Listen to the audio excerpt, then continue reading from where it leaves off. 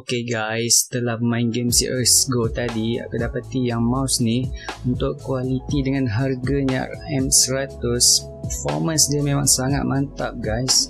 Kalau main game FPS macam CSGO tadi, kalau aku flip mouse ni laju memang tak ada masalah.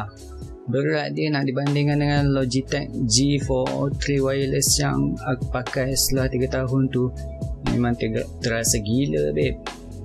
Rasa dia ringan gila bila main pakai mouse ni. Satu benda je yang tak best pasal mouse ni, button tepi ni lah. Dia punya button sangat lembut bila dia tekan, orang cakap mushy lah. Dan sangat jauh ke depan lah untuk jari yang pendek macam aku ni. Tapi bagi yang tak pakai button tepi ni, untuk main game memang tak ada masalah. Overall untuk price and quality memang 7/10, memang mantap babe. Sebiji clone glorious model O. Alright guys.